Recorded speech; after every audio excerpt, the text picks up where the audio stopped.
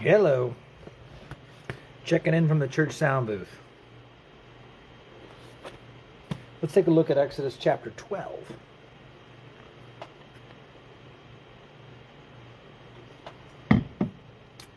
So, starting in verse 21. Then Moses called for all the elders of Israel and said to them, "Pick out and take lambs for yourselves according to your families, and kill the Passover lamb. And you shall take a bunch of hyssop, dip it in the blood that is in the basin, and strike the lintel and the two doorposts with the blood that is in the basin. And none of you shall go out of the door of this house until morning, of his house. For the Lord will pass through to strike the Egyptians. And when he sees the blood on the lintel and on the two doorposts, the Lord will pass over and not allow the destroyer to come into your house to strike you. And you shall observe this thing as an ordinance for you and your sons forever. It will come to pass when you come to the land which the Lord will give you, just as he promised, that you shall keep this service. And it shall be when your children say to you, 'What do you mean by this service?' you shall say, 'It is the Passover sacrifice of the Lord, who passed over the houses of the children of Israel in Egypt, when he struck the Egyptians and delivered our households.' So the people bowed their heads and worshipped. Then the children of Israel went away and did so, just as the Lord had commanded Moses and Aaron, so they did."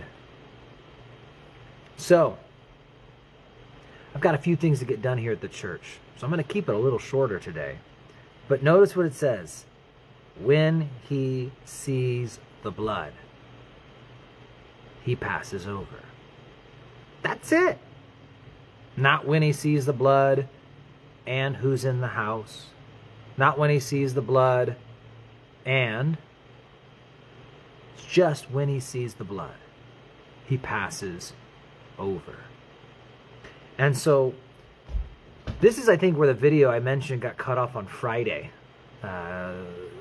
Wi-Fi was cutting in and out or whatever. I wasn't able to get it solidly through. But in short, the worshiper, now we're looking more to the Levitical sacrifice here, but it's the same concept, would bring a lamb, and the priest would examine the lamb.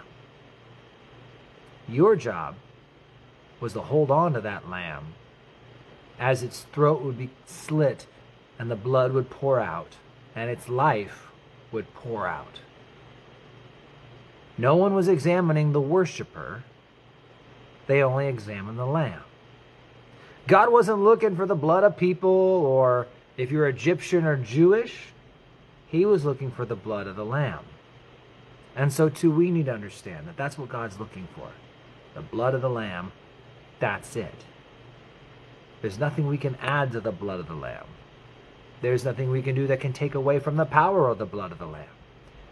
God is going to look and see whether you have been covered by the blood of the lamb or not.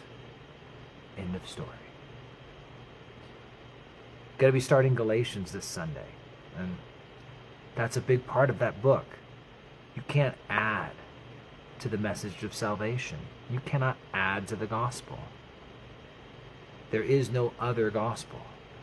One way is through the blood of Jesus Christ. Him alone. Nothing else can make us more special, more worthy, or more anything other than the blood of the Lamb. And so, emphasizing that one more time before tomorrow we actually see the death, the 10th plague come, and then the Exodus, them starting to take off. And so, and then it's just moving on from there into the wilderness. So, all right, that's what we had for today. It's just nothing but the blood of Jesus, right? So God bless you guys. Have a great day. Kept it short, but it was to the point. Nothing but the blood. Amen? Amen. All right, guys. You all take care.